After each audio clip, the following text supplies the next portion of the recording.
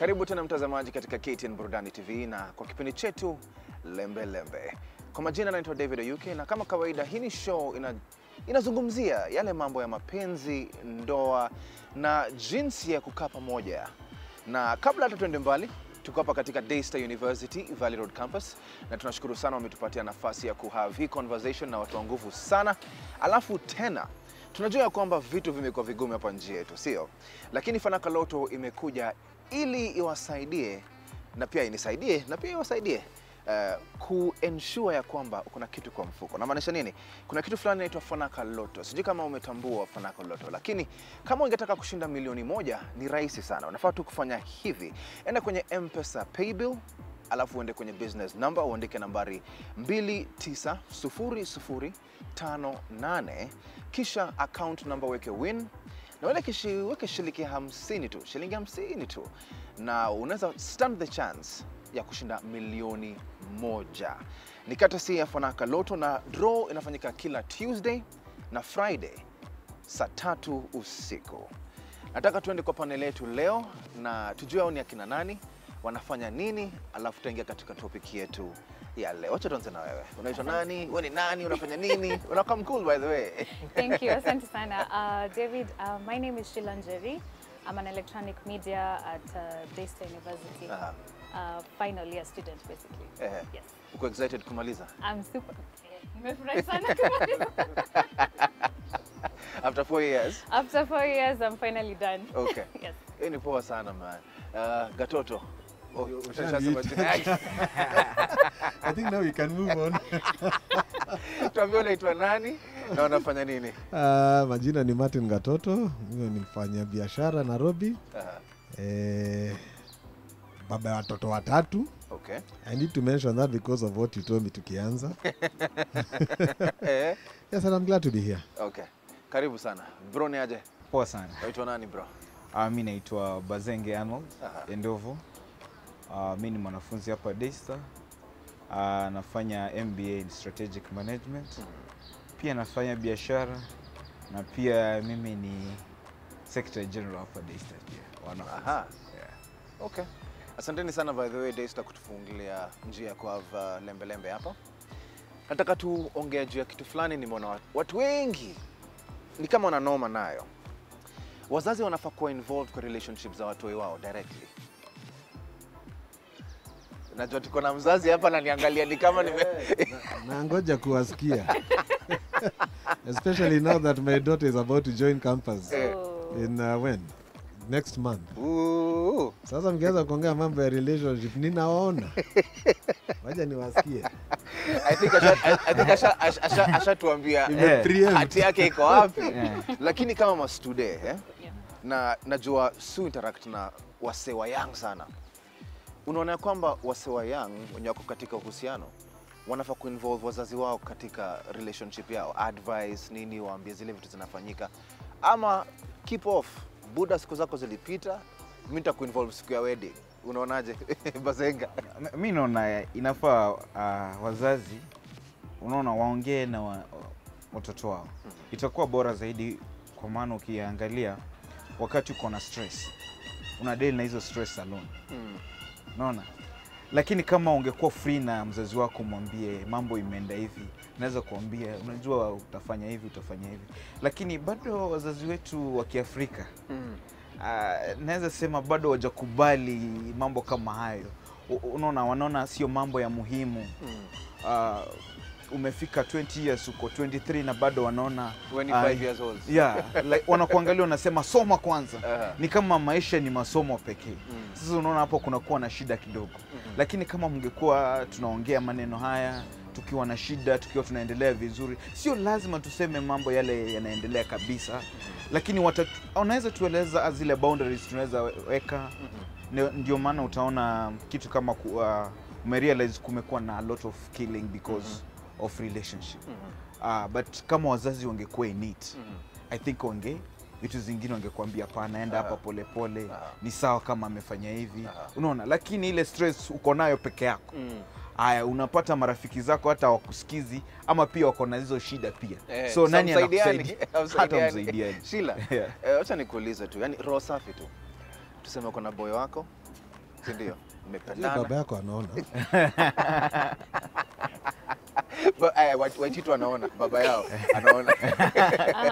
Sasa tuseme uko na boy wako mazee, umempenda hizi vitu zote. Unaweza endea wazazi wako for advice? Kwangu naona wazazi ni wazazi. In as much as naweza taka advice from them, I think the relationship is between me and my boyfriend or my spouse or whoever it is. So siwezi enda wazazi as much unless ni same kwa violent. When it becomes a violent relationship, that's when now I'll consult my parents. But before that, I think I'll try nitajaribu ku work on it and then see if it's something that I can't manage, then that's when I go to my parents. So kama wewe ni mzazi, anasikia nasema Right now I'm feeling like my daughter is saying funny things.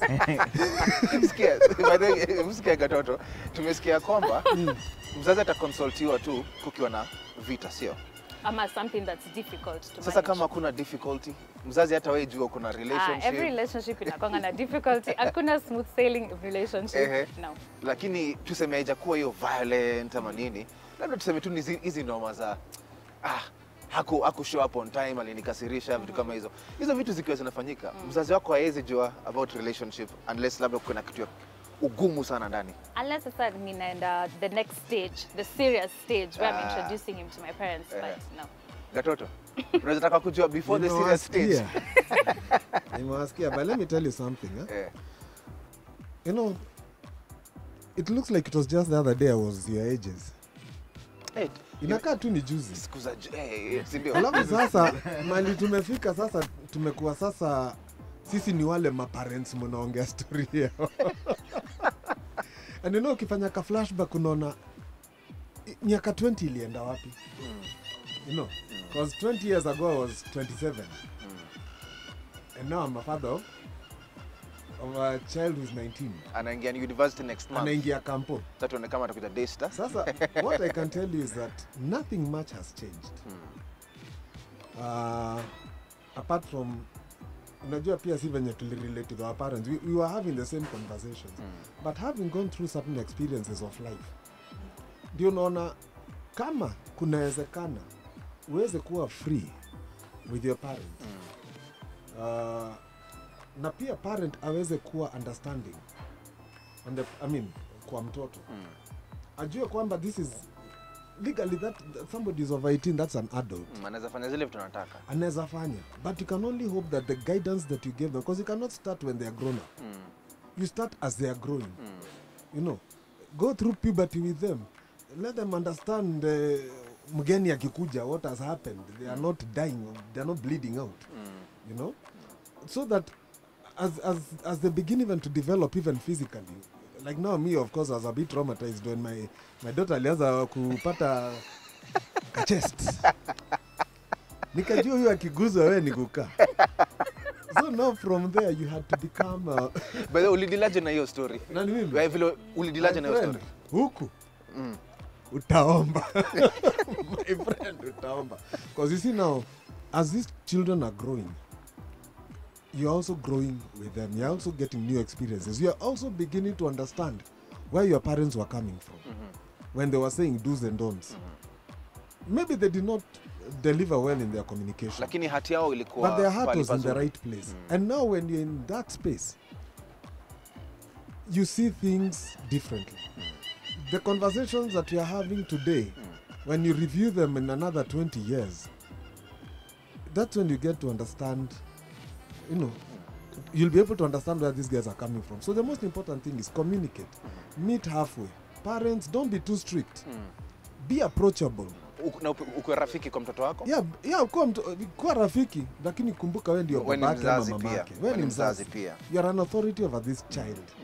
Hata kama ni adult, bado ni mtoto. When I go to my parents, in spite of ati nimefika nimekaribia ka 5. Bado wewe ni mtoi kwao. Mimi bado ni mtoi. Umeona? Wacha niulize Bazenga na Sheila swali fulani. Tuseme ya kwamba mzazi wako aone SMS exchange zako between wewe na chali yako ama demu wako. Anaweza react aje? Acha tuanze hapa, naona vile amefanya sura.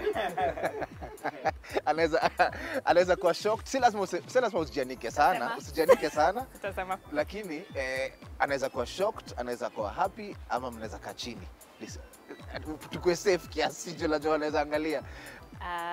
I think there are certain days anaweza go through the thread, anaweza kuwa sawa. Kuna zile siku anaweza kuwa shocked. And that's why I think kuna passwords on your phones. Hata time unaonyesha picha uko hapa tuko we usipite hapa, ni hapa between here and here. So I think, I don't know, technology imetusaidia sana because if you consider times a landline and then if your parent picks up the phone alafu anasikia ni Charlie anaanza kuongea kani mtu wa Telcom. Sorry. So I don't know, it's difficult, but at the same time I would like to have the open communication with my parents where I'm able to just say, hey, okay, so mom, this is my boyfriend and so and so and so. But at the end of the day, I know how my parents will react. Watakuwa zile za, I know, ebu focus on school and then now we move forward. Yeah. Sasa wacha nikuambie story. Unaanza la story, kuna kitu fulani hapa. Sasa wacha message. Sasa mimi nilikuwa niko form 2. Sasa unajua ile pressure ya form 2 hapa pale. So nimetoka boarding, nimekuja nyumbani. Nikikuja nyumbani ile wakati mimi ni last born. So bado mambo ya kufua nini napeana tu. Nakuja natoa narusha hapo, mimi hata siangalii ndani. Sasa kitu ilifanyika ni ukiwa pale mimi nimepewa ile mipira ya kujikinga. Condom. Sasa mimi sijui niliacha. Yes, nimeacha kwa mfumo. Kwanza wenye nimepewa nao, I don't know what to use for it. I don't know how I can use it. Sasa akapata. Nani alipata? Mama yangu akapata. Ni mama. Sasa hakuniambia direct, akaniuliza nimepata vitu zingine, sijui ni za nani, but kwa sababu mimi sijakuwa mtoto mbaya nini, kwanza ka assume maybe ni ya brother yangu. Because kuna ule your brother mwenye anakuanga mtovu wa nidhamu and everything. Lakini sasa akaanza story. Anatu advice hapa akasema mnajua kuna ukimwi. Even though introduce your conversation by the way. Niliogopa. Sikukuwa na relationship until nilimaliza form 4. Ungemwambia nitakuja correct room. Unajua? Unaona? Lakini niliogopa. Kwanza kukuwa na kitu kama hiyo, wewe unaonekana kama mtoto mbaya. Mtoto umepoteza. Unaelewa? Unaona? Lakini angeniambia hizi vitu ziko lakini hazistahili kutumika saa hizi ama maliza hivi, ingekuwa bora zaidi. Lakini sasa unaona? Alafu kumbuka mimi mara mingi niliavoid kabisa. By the way hiyo kitu ilinisaidia kwa sababu unajua 208 huko 207 ile wakati simu ni mzazi alikuwa na simu peke yake, sio saa hizi uko form 1 na uko na simu yako saa hizi. So bado tulikuwa tunatumia simu. Hapo ndio unasema don't reply. This is my don't reply, this is my father's phone. This is my father's phone. Sasa kulikuwa na makosa. Mamangu alikuwa amenitrust sana. Sasa mimi niko na simu, kukakuwa na ule rafiki yangu. Rafiki yangu tu ni wa kike lakini rafiki yangu. Sasa yeye akatumia simu ya mamangu sasa kupigia boyfriend yake. Ikakuwa shida kabisa. Sasa wazazi wetu wakiona conversation kama zile, naogopesha sana. Kwanza wenyewe wanaanza kufikiria mtoto wangu amefanya mambo gani. Naelewa. Na unajua ukianza kuimagine, hata wewe mwenyewe hata mzazi anaanza kufikiria, "Woi, tazika before." Ni kweli. Nataka tuende mapumziko kiasi. Na tutakaporudi bado tutakuwa tunazingatia ili swali letu la leo. Swali ni hivi. Wazazi wanafaa kuwa involved katika uhusiano ya watoto wao ama wanafaa kukaa mbali? Tuko na mzazi, unaweza angalia sura yake iko traumatized. Lakini uko sawa? Uko sawa. Haya, unaweza jadiliana nasi pia katika KTN Lembelembe kwenye Facebook. Mnaotuambia maoni yako. Tutarudi baada ya mapumziko. Hii ni Lembelembe.